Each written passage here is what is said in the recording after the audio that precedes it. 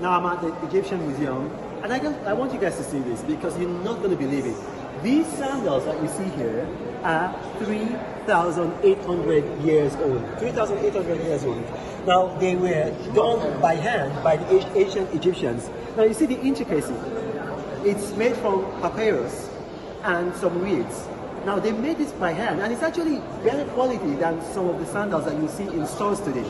Now you see, here you see some of them. Now these are for ladies. Now you see, these are for ladies. Just look at that, look at the intricacy.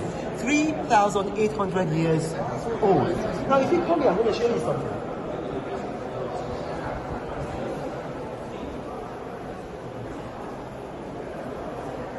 Now you see this box. This box is made entirely out of papyrus.